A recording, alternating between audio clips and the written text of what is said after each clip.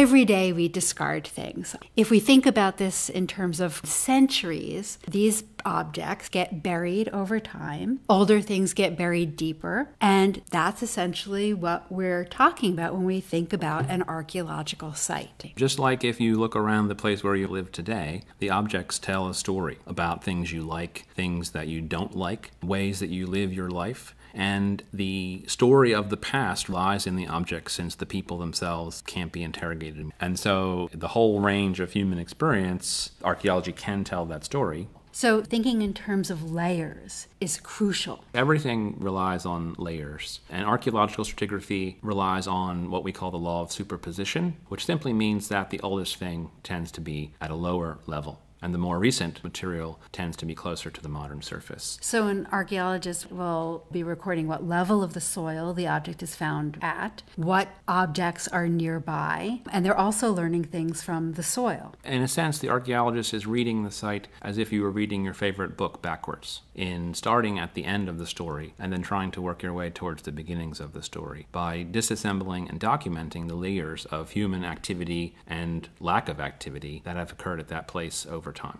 So an archaeological site is rich and dense with information. If we go in and we only pull out the most beautiful, the most precious objects, and cast aside what seems like the detritus of everyday life, we're going to lose so much that could tell us about a culture. As a discipline, in the 21st century, archaeologists have come to the point where not only are they interested in the discovery and the conservation of the object, but they're also committed to the preservation of its contextual information.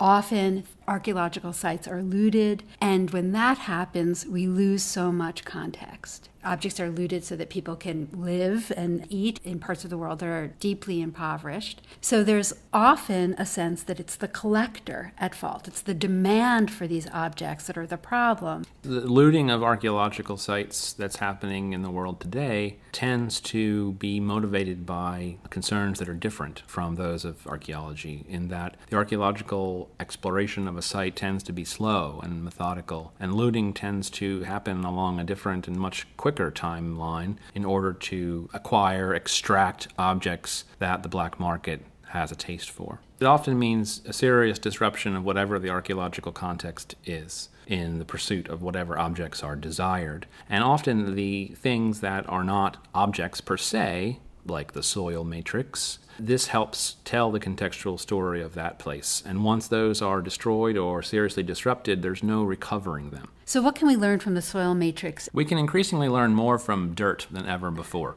We can even understand things about elements in human diet by looking at mineral traces in human remains. We can do garden archaeology and learn what people were growing not just to eat, but to decorate the outside of their homes. And this is an example of why contextual information is so vital. So if we privilege the object, we're losing so much, especially if we're privileging the objects that collectors are most interested in. If we focus only on the object, we are going to miss most of the story. And these days, there's so many tools for archaeologists to accurately record an archaeological site. Computer-aided technology has really revolutionized archaeological fieldwork. It has not only made things more accurate, but it has also enabled us to collect more data than ever before, such that we may even be collecting data now that scholars in the future may still be able to analyze further than we can.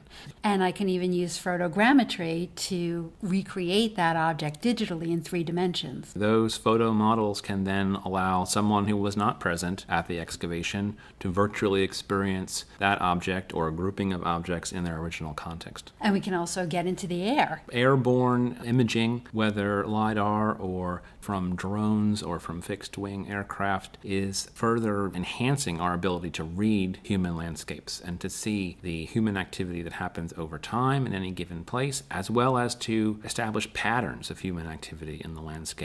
So not just focusing on a site, but seeing groupings of sites or patterns of human occupation in the landscape. Archaeology is always destructive in some way. One is undoing those layers of the past. We often say that archaeology is the unrepeatable experiment, in that once the site is disassembled, there's no real way of assembling it again. The properly conducted archaeological fieldwork is usually slow and maybe a bit boring, especially when compared to Hollywood versions of archaeology. But this slow, methodical recording of the site is perhaps the most important part of the archaeological method. But every site can only tell us a piece of a story. Any archaeological site, incredibly ancient or even quite recent, will always be incomplete. The archaeological record will always have gaps. One could even imagine that an archaeological site is like a 5,000-piece picture puzzle that one might have in the closet at home, only you've lost about 2,800 of the pieces, and that helpful picture on the box lid that shows you what it's supposed to look like has also perished.